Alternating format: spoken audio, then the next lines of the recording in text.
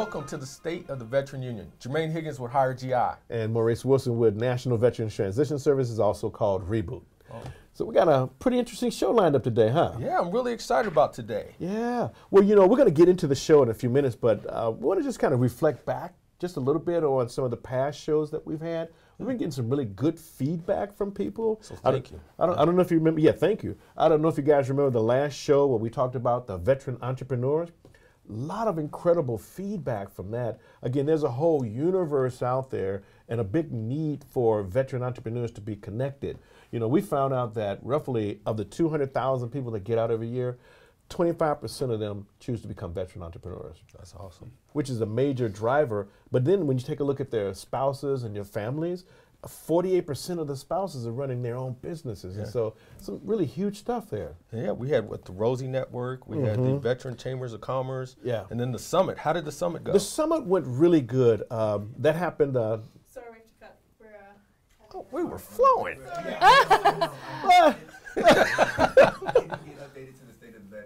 Oh, okay. It was streaming from the Real Talk, so I just wanted to make sure that we. Okay. Okay. Yeah, so I apologize. Start all over again. Okay.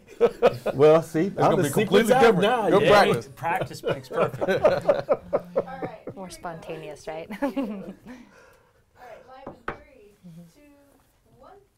Welcome to the State of the Veteran Union. Jermaine Higgins with Hire GI. And Maurice Wilson with National Veterans Transition Services, also called Reboot. We want to welcome you to today's show and wow, just kind of reflect back on the last few shows. Very interesting response from everyone. Jermaine, I don't know if you remember, well, I know you remember, last time we talked about veteran entrepreneurs. That was huge. Very huge. I think everyone gave great response about the show. We had the Rosie Network, which gave some great insight of things that I had no idea. You know, we also had the Veteran Chambers of Commerce, so hopefully people were able to take advantage of that. And then the summit. Summit went really well. So that was this past Saturday. We had a great turnout. We were expecting about maybe 200 veteran entrepreneurs. We had about 150 actually show up. Wow. So a lot of them made connections, built bridges. They connected with organizations like Veterans Launch, Barker Labs. We had venture capital folks there. We had organizations, they call them CDFIs, you know, funding institutions that were helping veterans get funding. It was a lot of energy in that room. And again, it was presented by the City of San Diego. So we want to thank the City of San Diego for hosting that first annual Veteran Entrepreneur Summit. But it went very, very well. We actually have a date for next year, which is September 15, 2018. So it went over really, really well. And a big part of it, a big piece of it, was supported by the Veterans Chamber of Commerce. And so, again, I just want to put that on everybody's mind, Veterans Chamber of Commerce. And so it's one of those long overdue needed entities to help us bring it all together under one umbrella. It's pretty phenomenal. Absolutely. And then I think the week before was about the need for reverse boot camp. Need for the reverse boot camp, which was an excellent show to kind of talk about why you do, why you need to be rebooted. Yeah, right? Yeah. So let me tell you about some of the developments that have happened since then, because this is a moving target. There are a lot of pieces to this whole puzzle. So when you start thinking about what we call the continuum, which is, you know, coming in the military and then getting out of the military, well, it's a prescribed route coming in. It's a prescribed journey coming in. You go down to the military and processing station. They administer the Armed Services Vocational Aptitude Test. It identifies where you fit best in the military as far as occupation. And then they schedule you for boot camp to enculturate you. Then they also schedule you for your occupational or your career training. You go off and get your training, and then boom, you're right into your duty station. That's how that system works. Right. The challenge is that we don't have anything similar to that coming out. And that's what we've been putting together. What we now call it is this kind of an interesting term. Yes, there's a reverse boot camp piece. That's like one element. But now we're calling it the Veteran Talent Pipeline. And so, again, it's really how do we get people from the armed forces back into the workforce. Now, I found out some really interesting statistics that I didn't know, which is, let's pick on California, for example. You know, we have 1.9 million veterans here in the state of California. I believe it. Guess what percentage of them have disengaged from the workforce, that are not working, have chosen not to get back in the workforce? What percent? 56%. 56%. So 56% of 1.9 million veterans are not working. Wow. And so we're finding that there are some very unique and interesting reasons why they're not. And mostly is because the journey coming in is not as orchestrated as the journey coming out. Right. So if there was a veteran, I'm using kind of like that veteran talent pipeline process that says we reverse engineer, you go through a series of redefinition or reclassification that fits you into the various industries out there, it'll be successful. A lot likely higher success. Yep. So what's happened since then, since we were talking about it, is we started working with the Navy real closely. We were working with them anyway. But one of the missing links to this whole process was getting to the veterans early before they decide to transition. And I was just at a conference this past Friday, Thursday and Friday. I was in Los Angeles at the what they call State of the American Veteran Conference. And that's put on each year by the University of Southern California, so USC.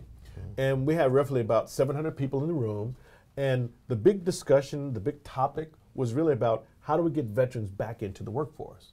And so one of the ideas that came up was what we had talked about with the reverse boot camp, but also starting early on in their transition. And so what we've been able to do, and we just started it this Monday, which is really cool, is actually working with the Navy during what they call the pre-separation stage.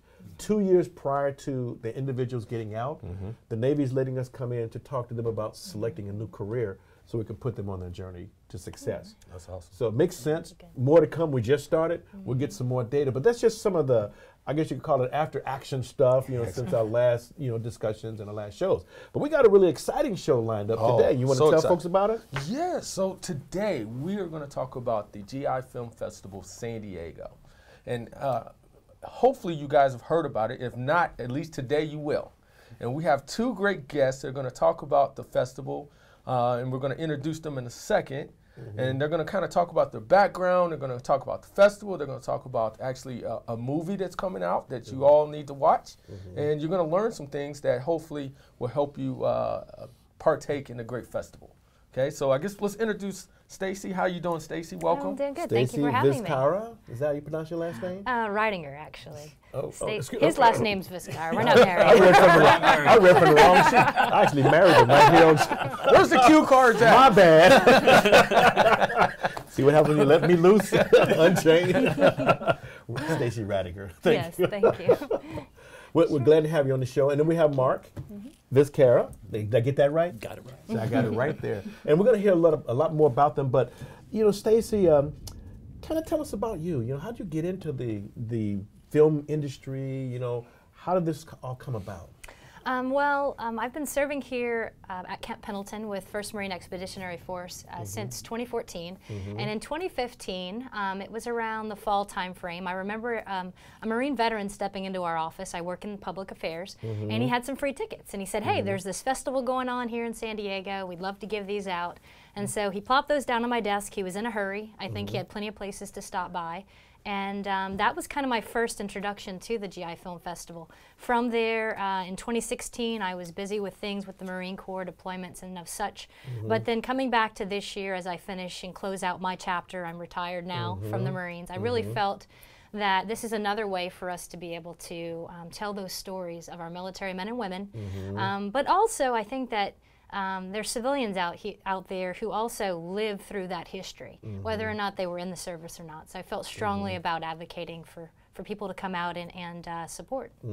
I saw one clip that talked about the Korean War, and it showed some of the activity in 1952. And it made me think about a film that was done here in San Diego several years ago. The title of it is Hold at All Cost. And what it spoke about the Korean War, a place called Outpost Charlie. That was a critical strategic location just outside of Seoul, Korea. But, it's like a overpass to the mountains to North Korea. That was a pivotal moment in a pivotal turning point in the whole Korean War, where the whole concept of hold at all costs meant that we had like this small number of Army personnel that had to hold this checkpoint to not let the North Koreans down into the South Peninsula if they had it, would be having a completely different historical perspective there. Definitely, and I think that what I'd like everyone to know that's watching this is that the films that will be shown over the next few days between 18 and 22 October are going to range from things from World War II all the way to present day. Wow. And so there's something for each of our generations. I really encourage those to come out, especially those that might have lived through the Vietnam War through their family or military friends, but didn't serve themselves. Yeah. One interesting piece I'm seeing that's a theme through the films is that we're seeing the other side. Yes. So we're not just learning about from a military U.S. American perspective, but we're learning about from the other side. For instance, we have a film that's going to be showing on the, let me pull this up, on the 18th of October, and it's called the Two Sides Project. Wow. And just to briefly give you a summary about that, imagine watching a film that brings together Vietnamese and American men and women who both lost their parents during the Vietnam conflict. And they're all meeting together in Vietnam, and you're hearing their stories, and you're kind of feeling the visceral aspects of what it's like to go to a place where you lost a parent. And they're bringing up, I think, issues that we often don't see in the history books about how did the Vietnamese feel about the Americans being there in the country. So, Well, you know, there's the other side, which is recently we were working with Vietnam veterans that were homeless in Detroit. And these guys are living in a place called Peacock Square. And they were not only living in this homeless domicile, but they were still living in the past. And they really hadn't gotten a chance to move forward because, as we all know, you know, from history, that the Vietnam, you know, veteran, when they came home, they weren't very well received. exactly. And so they're still living with that cloud over them. And when we were working with them, we were, you know, seeking to get them to let that go and move on with their life. And fortunately, we were successful in doing it. But there are still so many Vietnam veterans out there who are still stuck in the past trying to reconcile that themselves. And so it sounds like what you guys are trying to do, and again, this is, you know, our understanding, is to re-educate the public on what really went on to change hearts and minds. Is that, you know, kind of like what's going on there? Definitely, and I would also say that it's an opportunity for those who have maybe served and walked away from the military and that lifestyle and haven't, they kind of went off and closed that chapter. This might be some way of closure for them, for them to be able to come in and also a rebirth. Yeah. For them to meet men and women who either served or care about those who served and to get that thanks. And that kind of ties into another show that's going to be premiering, and that one's actually going to be premiering on the 19th at the Carlsbad, Regal Carlsbad, which is the first time this year that we're going to be using that theater. This film is called Thank You for Your Service, and this one is based more on the modern day military soldier who went forward, served, came back with a lot of emotional and physical emotions that he had to live through and kind of reintegrate back into. And I think that this might be something that connects to those military men or women that are out there. But again, I really want to touch on the fact it's not just about the military members. This is really for us to be able to get the rest of the community to see. I think San Diego is the third largest veteran population here in the United States. So it's a large city. People can go around day to day and not really understand that they have this many military members and veterans. So It's because the military has really blended in so well. You know, it's like the background, you know. People just kind of drive by the Midway, you know, every day, and they may see it or may not see it, or as they're driving down Harbor Drive, they may not see those big aircraft carriers sitting over there because it's just blended into the background. I mean, that happens all too often. Let's bring Mark into the discussion there. You know, former Navy. So Mark, how did you get started with this? Well, yeah, I'm always under the belief that if you make a career out of your passion, you won't work a day in your life. Absolutely. So, so as I was growing up, I just, you know, my dad was a service member. He fought in World War II. He's going to hate me for saying that. No, his brother fought in World War II. He fought in the Vietnam War, and so he's gone a lot. And so what I do without my dad, I go to movies. And you know, I remember spending 35 cents for a ticket on base. I go watch movies, and I just saw all these great movies. So I knew it was like, wow, this is really something I want to do. But also still had the warrior gene So I said, well, okay, I'm going to go ahead and join the service. So I went ahead and did a whole career flying, just like my dad flew. And but I chose the Navy instead of the Air Force. But then when Good choice. Yeah. well, it was a little, you know, it was a little bit of competition. He was like, well, Dad, you land on a runway. Everyone can land on a runway. Now land on a ship. Let's get something that's moving there. Moving you know? So we gave him a lot of crap for that because his other son did the same thing. So, but there's a little story behind that one too because he was shot down over North Vietnam. Oh, wow. And guess who picked him up? Not the Air Force, the Navy. Navy, yeah. They both the helicopter pilot got just a sheet flying cross just to go deep in there to pull him out. So hey, my brother and I, we had to pay him back. It's called payback. Yeah, right. And I'm glad we did because we both had incredible careers in the Navy. But then now I was like, okay, now I go back to my other passion because I didn't work all those years in the Navy because I had a blast doing it. Well, now I want to go back to my other passion, which is filmmaking. Because I was literally in middle school, I was writing scripts. You know, I borrowed my dad's 8mm camera. He didn't know about it. But, Kind of age, he's dating himself. Yeah. 8mm. And I was making my own movies, so that's what I did. So as soon as I retired, I went ahead and formed a production company called Speed and Angels Productions. Nice. And started right on it. And just like we talked about, it's all about storytelling. And my first film, which was last year at the GI Film Festival, was The Flying Greek. It's covered the World War II story. So now I want to move on to Korea. And this is this year's as The Forgotten Hero, telling the Royce Williams story. And that's an incredible story. And then I'm already working on next year's, which is going to be, again, following the World War II, Korea is going to be my dad's story about Vietnam. So I'm already working on the documentary on that one. You know, speaking of documentaries, one of the things, I'm just kind of planting a seed. One of the things that I think we need here in San Diego is kind of like a documentary, you know, of its military history. You know, which is, you know, very rich. You know, we have the largest military concentration in the country. Roughly 20,000 people are getting out. So big history. So that's just an opportunity for you to kind of think about. So let's kind of get into the film festival. So what are the dates for the film festival? So the film festival will go from 18 to 22 October. Most of the films are actually going to be shown on Saturday and Sunday, which makes it convenient for the audience. On the 18th, like I brought up earlier, that film, The Two Sides Project, will be having its West Coast premiere, and that one's going to be at the excuse me just for a second. Actually, if everyone can go to the GI Film Festival Sandy SD.org website, that detail is on there. I apologize for not having it up front here for you. But we're going to have a couple of films that are there on the 18th and that evening.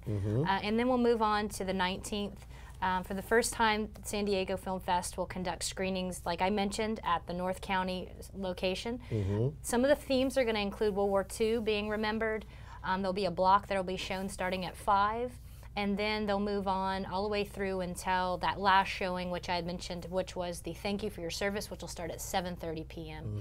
If people are interested in buying the tickets, I just wanted to state that if you can go to the GIFilmFestivalSD.org website, and there you can watch all the film previews, and then you can click on whichever film you'd like, and it's very easy to go through the process. We all are also offering discounts for military members and veterans to come out to it. It looks like you guys are doing it in various venues, like you have the Museum of Photographic Arts, you know, in Balboa Park, the Regal in Carlsbad, on board the USS Midway Museum. That's going to be another nice venue, and AMC in Mission Valley. So are there other cities that are holding these kind of film festivals, or yes, actually, for example? Sure. San Diego, this is the 3rd year here, but the GI Film Festival actually originated out in Washington, D.C. in 2007. So some of the films that are going to be shown over the course of the 18 to 22 October will be some that were shown in May of this year on the East Coast. I think what happened was when it started up in 2007, they just realized how large of a population we had here on the West Coast, and they really wanted to bring something home. Something else I'd like to mention is that what's unique to the San Diego Film Festival is we have local artists, whether they be actors, whether they be those that are filmmakers, and so there's a showcase of them specifically. And we actually did some judging. I'm on the council, and I've had the committee, and I've had a chance to look at those. it's just awesome for us to be able to harness that energy here for our own local population. About how many local artists do you have participating? I think there's between maybe 12 to 15, but I have to look up the numbers for you exactly, but just gauging it in only 3 years, they're starting to notice more and more growth. I'd like to state that the active duty military out there working in public affairs, I have a very large group of military men and women who do photo and video journalism for a living. And some of them do shorter segments. And so we're trying to encourage them to, if they have that niche for it, to think about what type of smaller short films. This film festival is going to be films from like 3 or 4 minutes all the way to a full feature-length movie. So kind of encouraging people to not think they have to eat the whole watermelon. You know, if you just want a slice of it, you can try it out, and it's just a great chance to get something out there to the public. So Mark, you were mentioning earlier that your film's being played in like what, 3 cities simultaneously? Yeah. Tell us a little bit about that. What's going on there?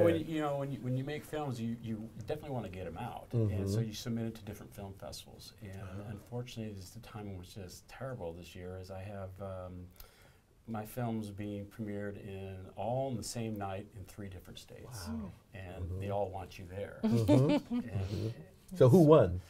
That's going to get you. Oh, Houston. Houston. Oh, but they need some help. So and that's it's more of a celebration of Royce Williams, which is the story, is the forgotten hero of the Forgotten War, and he's going to be honored at one of the largest air shows in the United States, at the Wings Over Houston, and he's going to be signing autographs, and then they're going to premiere the film so everyone can see it, and so we're going to be going there. Unfortunately, I got pack up and miss the GI Film Festival, which I really wanted to see it here too, because that's where he's home. Mark's kind of like the Steven Spielberg of the film industry for veterans, if you will. He's kind of part there. Not really. Not yet. So you got like what, 4 films? You got Forgotten Hero, Once Guilty, Now Innocent, and then you have another one called Still Dead. Well, no, that's actually, believe it or not, that's all the one film. It's a long title, but it came from I got the idea because I read a newspaper article and I said, that's a great movie title. It was Once Guilty, Now Innocent, Still Dead. Because it's all a true story about Tom Horn, who was convicted and executed, but was innocent. Because they retried him, and he was tried and convicted and executed in 1903, but then was retried in 1993. And then it was covered by the New York Times as an article. It was like, Once Guilty, Now Innocent, but Still Dead. So I said, that'd make a great movie. So I made the movie, and it got accepted as well to the film festival. And I would like to plug for him, because I have had a chance to see it. And of the different films that I've previewed, I would say that what I like about his film is that it doesn't give the story away. It has those layers, and it provides that space for you as the viewer to kind of think through, and I think that there's some good messages that are sent through it. So I'm hoping more people will come out and watch it. Okay. So we have 2 films in this GI Film Festival, but I'm still working on finishing up the documentary that will be submitted for next year, and I actually have one on the slate to do. Again, I'm a big historian freak, and I want to do a film about Jesse Brown, the first African-American Navy fighter pilot. And I just think his story is so compelling, so I want to do that story as well. Nice. So. Nice. Well, again, as I was mentioning to you earlier, I think as you look at the veteran population, we have roughly 22 million of us out here. And one of the things that we don't have on television on a regular basis is a medium like this that really helps us not only connect with our history, but also something that deals with our future. That passes information along in terms of where we are. Think about the Vietnam veteran, or let's say Desert Shield, Desert Storm, individuals who got out several years ago before we had all these major turnovers and improvements in a lot of the veterans programs. They're kind of stuck in a time warp, where, as I was mentioning to you, if we had a veterans channel, just like the AFIs used to come on every Saturday morning, you could actually tune in on a Saturday morning and get updated on what's going on and catch up with some of the new policies, some of the new programs, make connections to some things, and really kind of get your sense of community back. Yep. Do you see anything from what you guys are doing evolving up to something like that ultimately at some point? Actually, I see it coming because I see it in the GI Film Festival, because the festival keeps on growing, and the more veterans come, and then once you get, it's all networking. The film industry is about networking, and you get the talent. And every time I go to the film festival, I mean, last night we were celebrating. I'm like, I want to work with you. Yeah. And in fact, one of them was, I was talking. This great actor, and I said, I want to do the Jesse Brown story. You'd be perfect for it, and so it's going to be really fun to do it. So exactly, it's about spreading the word. It's about networking. And in A Forgotten Hero, I made a point. I really did want to make it, because it was targeted to go to the GI Film Festival, so I wanted a veteran crew. Yeah. So my cinematographer was a retired again, medic. Hospital corpsman, hospital corpsman, incredible cameraman, incredible cinematographer. So John Hamslow, he's a great guy. I love working with him. He worked with me also on Still Dead too. Then we had 2 actors. One was active duty Navy, and he wanted to go into the acting. So I said, okay, I'll bring you in on this film. I'm doing Forgotten Hero. So he played a wingman. And then, of course, we had a veteran actor, and you've seen him. He was in Tombstone. I also had worked with him in my Western. But then I said, you would make a great admiral. He goes, well, I did play. He goes, I was in Flight of the Intruder. You remember that one? Yeah. He goes, yeah, I played the carrier master chief on Flight of the Intruder. He's Air Force. So yeah, I had all these veterans on my film crew and actor crew, and that's why it's a great product at the end. You guys work with what's that? Veterans in Film and Television. I guess that's a whole nother group out there. Yep, that's a lot of based talent out. there. Based out of LA. Out of LA? I know a lot of people up there. In fact, I work with one of the lead members up there to get a cast call again because I wanted veterans. It's all about. I want the best, but some of the best are the veterans. You just don't know it. Well, there's having an actor and then a real life person acting in that role. That's a veteran. I imagine there's got to be a different. I guess you could say level of familiarity that, hey, well, you don't have to tell me about it, I know it. Right. So I can just kind of act this out. Right. Put it on the stage there. Interesting. Exactly. Very oh, yeah. The actor I was just telling you about, Peter Soreko, he played the Admiral. Perfect. I mean, he looked like, I worked with an Admiral. So it's like, man, you really had him. You really had this guy down. So let me ask you, this is just a curiosity question. So we have the film festival. Hopefully, a lot of you show up. So hopefully, we have a lot of us show. I'm going to come out there, watch as many films as I can. But what's next? Is there a possibility that like Netflix? It seems like Netflix is like really getting really big and grabbing all these specialty films or something like that. Has anyone from Netflix approached you guys yet that says, let us put it on Netflix and play it all over the place? We wish.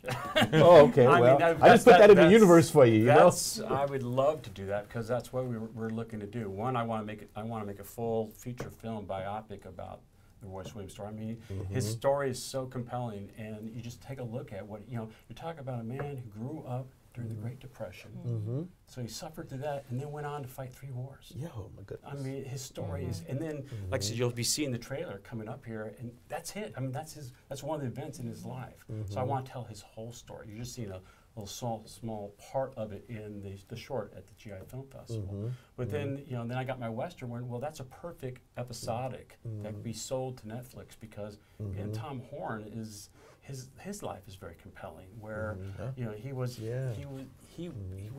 tracked down the capture of Geronimo. He was on San Juan Hill with the Rough Riders.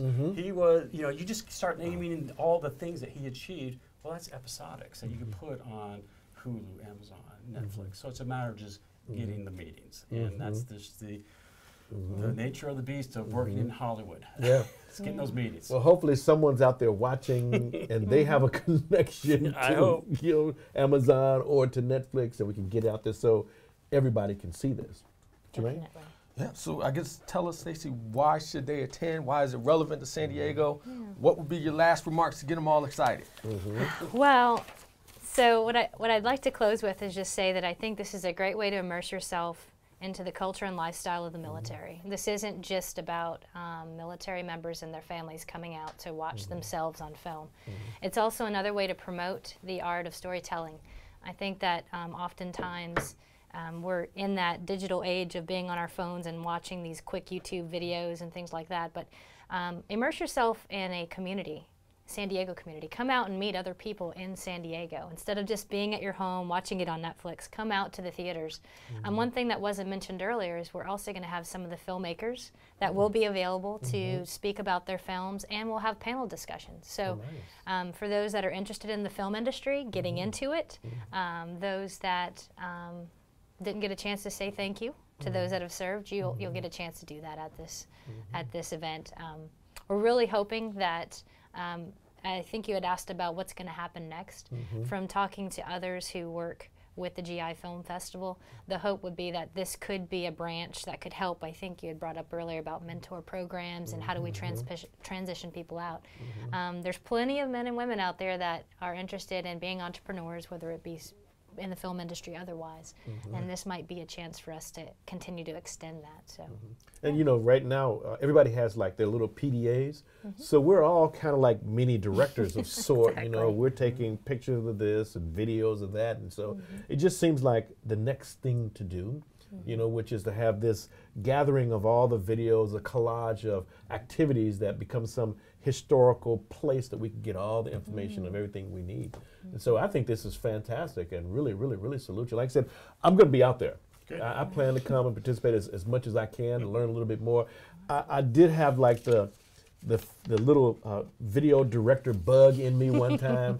And I went out and I bought like Final Cut Pro and started using. I realized I was way out of my league on that one. I had to dial that one back to the iMac video, iMovies, which is a little bit more in my level or something like that. But I think all of us kind of have a filmmaker within us. You know, we're all partially storytellers, if you will. We live in this society of YouTube and Vimeo and all the other applications that are out there. I think it's just great for everybody to come and connect, learn, meet film directors, you know, people who are actors who are actually doing the work, learn a little bit more about it, you know, and grow it. And so, again, we just totally salute you for what you're doing and for your service as well, you know, both of you. And so congratulations on what we think is going to be an outstanding event. And this is what, the third year?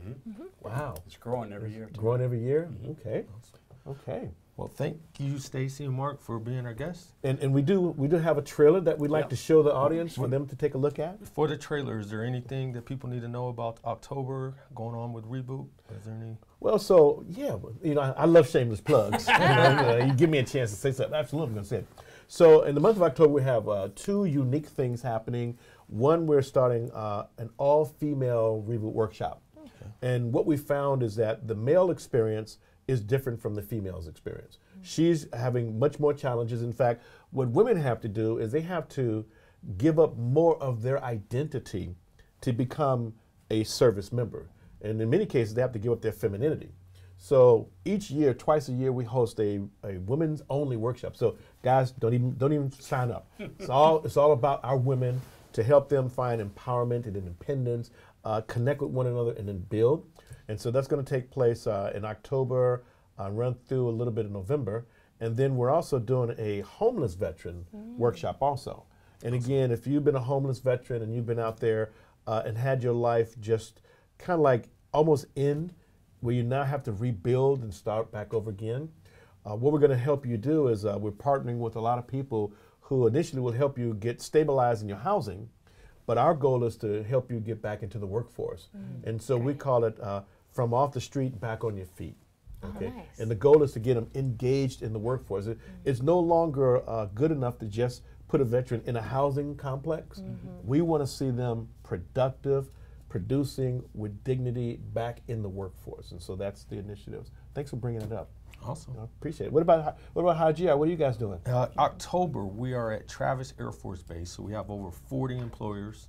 So if you are in the Travis Air Force Base area, make sure you pre-register so we can schedule on-site interviews. We have Shell Oil Company, Lockheed, SpaceX, so some great companies coming to look to hire vets. And then in November, we'll be back in San Diego on 32nd Street Naval Base. So please pre-register for that. And let's keep having fun hiring our vets. A lot going on. So we got GI Film Festival. Okay, and those dates again are October 18th to the 22nd. all across the county. Make sure you sign up for that. We got reboot workshops taking place for women veterans and homeless. And we got career fairs with Higher GI. Higher GI. A lot going on. So let's go ahead and roll that, that trailer. And thanks for visiting State of the Veteran Union. See you next time.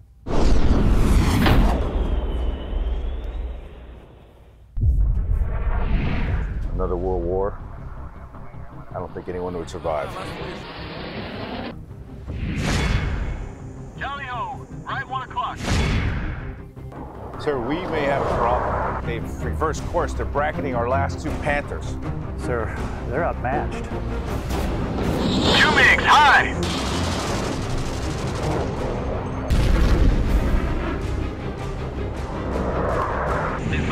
Вижу 2 Янки, Захар. Panther 4, what's your position?